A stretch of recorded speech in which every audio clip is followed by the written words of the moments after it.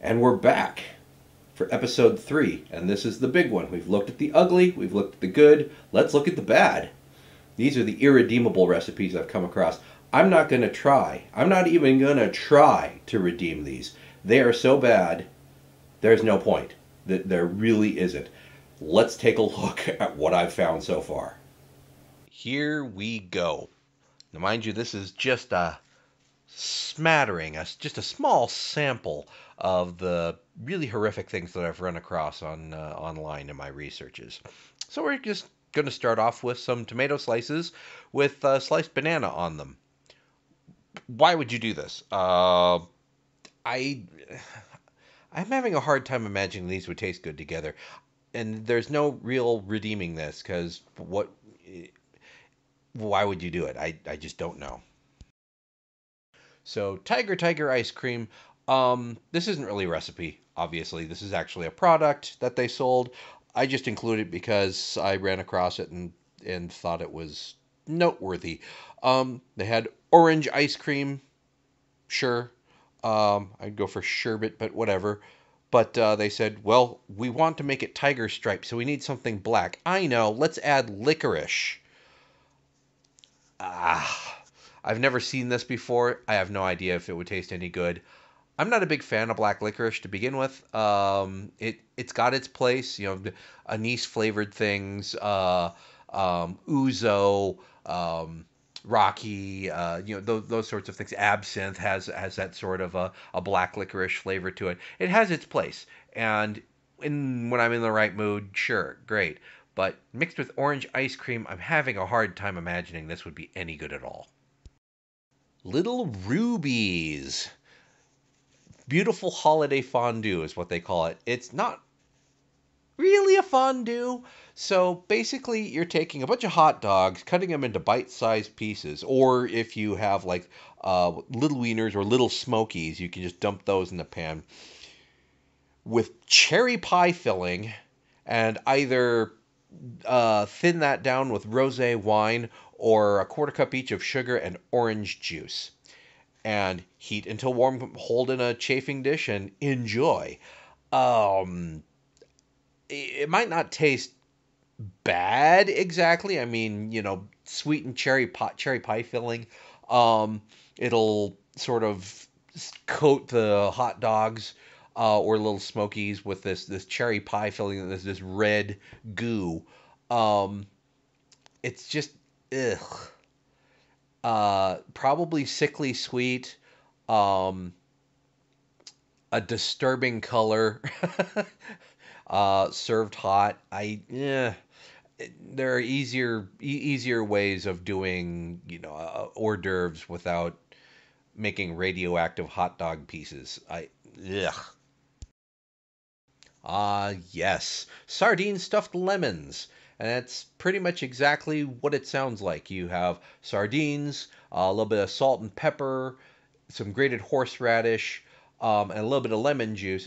Some of the lemon juice that you get from actually hollowing out these lemons, you juice them, but you add just a little bit of it. Um, Mash that all together, and then stir with softened gelatin so that it becomes a thick goop. Um, and then cram them back into the hollowed out lemon halves, and serve with bread and butter. Why? To our modern taste, not everybody really likes sardines to begin with. I do, but um, yeah, just making this sardine paste. Um, why bother going through all the trouble of putting it into hollowed out lemons? It doesn't really look that great.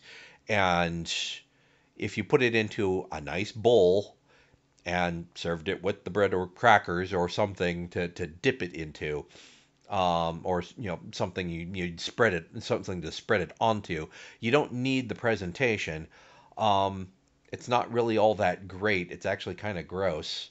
Uh, you don't need to thicken it with gelatin. Just have the sardines. If you're actually going to serve sardines as an hors d'oeuvre, and again, that's a very specific crowd that you'd be serving those to. Hard pass. Some of the worst offenders of these vintage recipes, you'll notice, involve gelatin. People really loved suspending things in aspic, and there's no reason to do it. It's just, yeah, grody. So, jellied bouillon with frankfurters, that's exactly what it is. You take beef bouillon, you make it up, and you actually mix gelatin into it so that it'll set firmly. And before it completely sets, when it's still pretty soft, you suspend hot dogs, hard boiled eggs, and celery into it, and then pour that mess into a mold, like a bundt pan, and chill until set, and then enjoy. Why would you do this? It's definitely very old school. Tastes are very different these days, but even then, that is horrific. Okay, the chicken cranberry party salad is a good example of false advertising, is what I'm going to call it. Because here's the recipe: you take a can of condensed cream of chicken soup, mix it with gelatin, softened gelatin, mayonnaise, and parsley. That is apparently the salad part of this.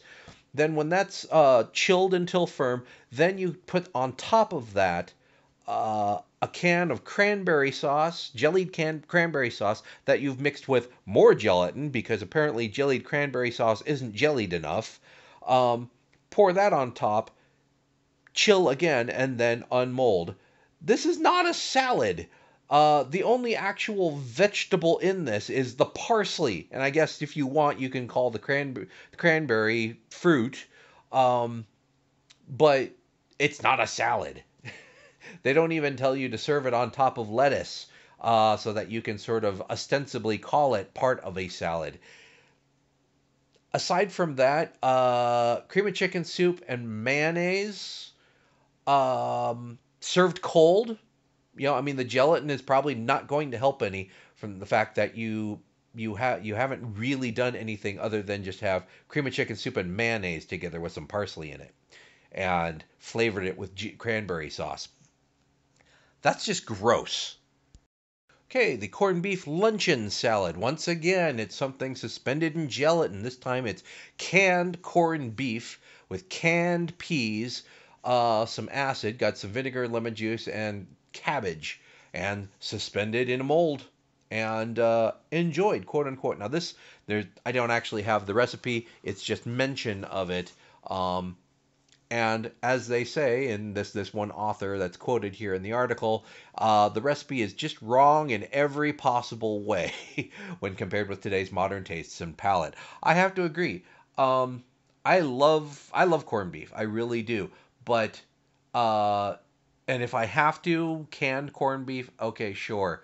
Um, I've had it. It's certainly not as good as the fresh thing, but if that's all you've got, you're in a survival situation or something. Canned corned beef is better than no corned beef.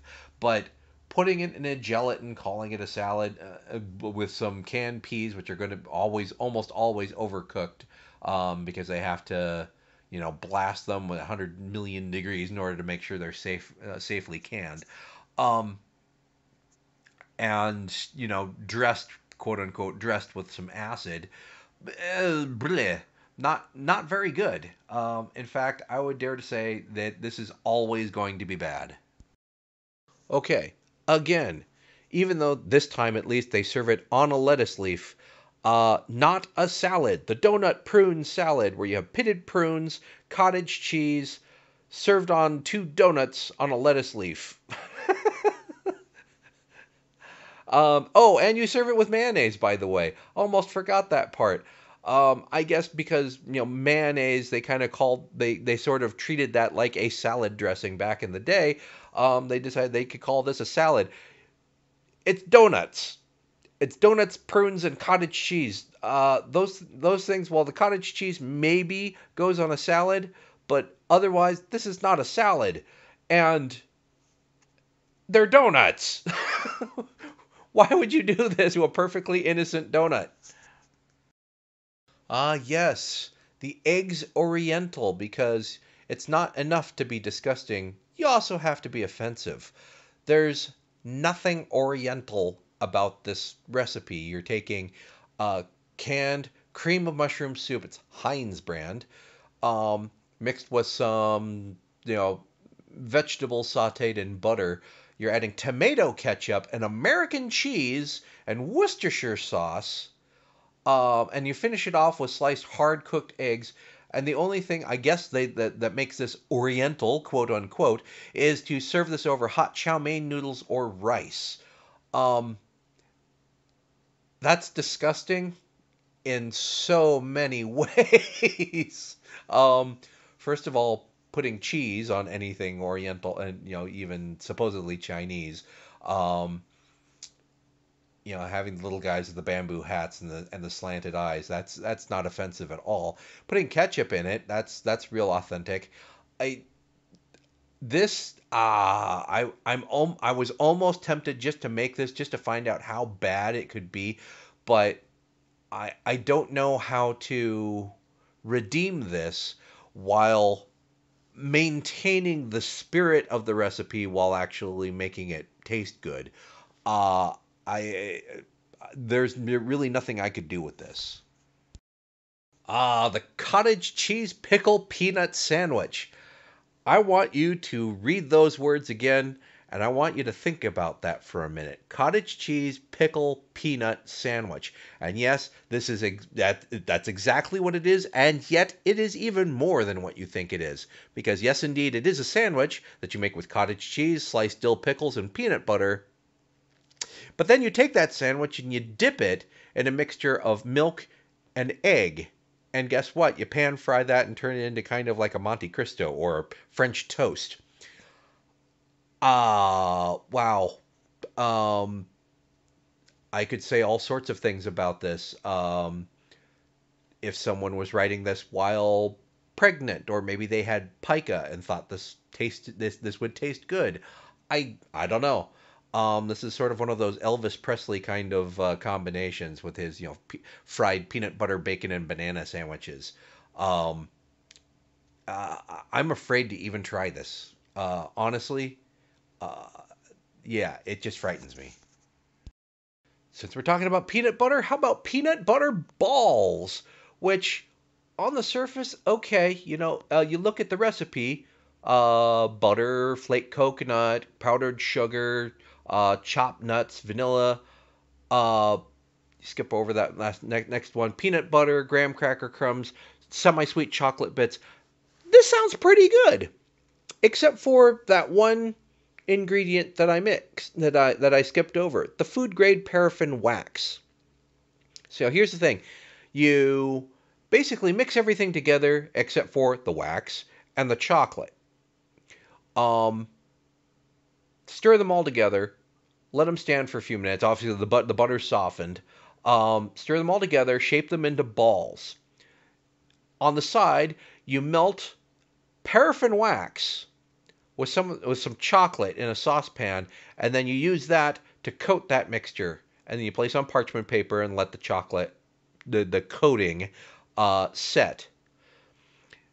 If it weren't for that part, if it weren't for the wax, for that matter, if you just dipped it in chocolate, great. But the wax, part of it, the wax is there to make sure that there's a nice shiny coat once the chocolate sets. But the other thing, if you note at the top, it says can also be used as votary candles.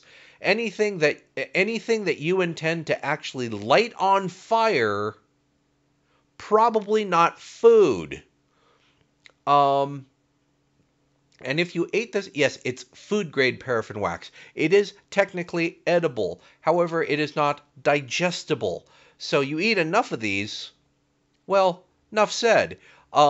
They're peanut buttery coconut X-lax.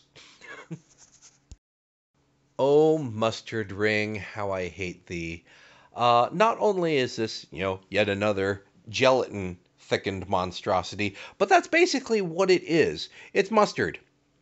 That you've molded into a ring, and you put a bunch of raw vegetables in there. So it's not really dippable. You're actually supposed to cut a wedge of this for people and let them select some crudité to eat along with yellow mustard suspended in gelatin. Do I need to say any more? Oh, gooey buns, you make me projectile vomit. So, you call this gooey buns. This is supposed to be a gooey bun. That sounds like something yummy that you would bake for breakfast, like sticky buns, like cinnamon rolls. They're not. This is bologna. Stay with me here. This is bologna, American cheese, mustard, mayonnaise, and relish that you put into a food processor, grind it into sort of a pate. Spread this inside of a buttered hot dog bun and bake it until it sort of becomes melty. Um, wow. And in fact, if I remember correctly, this is from the North Country Kitchens cookbook. Um, and the book claims that this dish is great for teenagers. I don't know what teenagers you live with, but I'm pretty sure that none of the teenagers I've ever met, or been for that matter, um, would be all that excited to be handed this as a snack and or meal. Oh, there's so many things that you could have done. How about just make a bologna sandwich? But actually turning this into a molten hot goo, it's not appetizing. And I don't know that I certainly don't think it's any better than just if you took bologna, American cheese, mustard, mayo, and relish and put them on a bun and just said, here's your sandwich. Maybe put some vegetables in there, some lettuce, some tomato. Uh, I think it would be perfectly, it would be perfectly fine. But turning it into a paste like this, gross. So, Vienna sausage shortcake. This is another falsely advertised recipe. So, you basically take Vienna sausages, simmer them with cream of chicken soup, some cheese, and some green beans, and then you pour them over cornbread. I really don't know if I need to say anything more about that. Uh, there's really nowhere I can go with this that would make this any better. I certainly don't think I can do much worse. Here we have bananas wrapped in mackerel. Yeah, I don't think I have anything else to say about that. So this is fish sticks with pineapple. This honestly probably doesn't really taste as bad as I think it does, but it comes down to a question of why you would bother doing it. So you're taking fish sticks and then you're cooking them in a combination of pineapple with the reserved juice, brown sugar, vinegar, soy sauce, ginger, and garlic salt. And you've got diced green peppers and some cornstarch in there. So it's basically teriyaki sauce. Um, but why? When you've got frozen fish sticks um, cooked in what is basically teriyaki sauce, why would you do this? Why not use, real fish and real teriyaki sauce and, have something that actually tastes, I don't know, good? Okay, I gave myself the giggles on this one. So this is the Busy Lady Beef Bake. Um, I actually mislabeled this, and I don't know, I'm not going to say it was Freudian, but I actually mislabeled the photo as Busty Lady Beefcake, uh, which just gives me the giggles. But anyway, it's still horrible regardless of what you call it. Uh, Essentially, you take beef stew, it's Dinty Moore brand beef stew, a couple cans of it, into a casserole dish, stir in some frozen peas and onions, onions and cream sauce, which of course is also available from Pillsbury, or was when this recipe came out. Bake the crap out of it, and then you put homemade cream biscuits on top of it because you're cooking apparently, and then bake the crap of it out of it some more. Um, you're taking a whole bunch of canned products and just dumping them into a pot and calling it cooking. Uh, it's probably not horrible. Uh, the ingredients that you've put in there are, not horribly offensive, but the combination is just it's to me it's just lazy. I don't know if it's any good, and I honestly don't want to even try, one, making it, and two, trying to redeem it, because honestly, just have some stew, make some biscuits on the side. Um, this just means that the bottoms of the biscuits will be all soggy. It's not quite a shepherd's pie or anything quite like that. It's just they're not really dumplings either because they're going to be hard and crusty on the top. I there's really nothing good about this. Oh, thank you, Campbell's Soups, for the triple play warmer. This is one of those recipes that came out of the Campbell's Soup cookbook. That's an excellent example of how they came up with recipes that just make you use more of their product than just eat a can of soup. Um, this combines cream of tomato soup with split pea soup and beef broth. Yeah, not so good. The combination of the split pea with ham and the cream of tomato, it just doesn't really go together. And when you don't even really thin it with water or milk, you just put those two cans together and you thin it with the beef broth, also from Campbell's. Um, it actually just makes my stomach turn just thinking about it. What do you think? Were they really irredeemable? Do you have any ideas for how some of these might actually be redeemed? They might actually be good, edible, or at least edible. Please let me know in the comments below. Don't forget to subscribe to the channel. And I'd like to thank you for watching this series. Until next time, this is Mike Uyak for Recipe Redemption. Thanks for watching.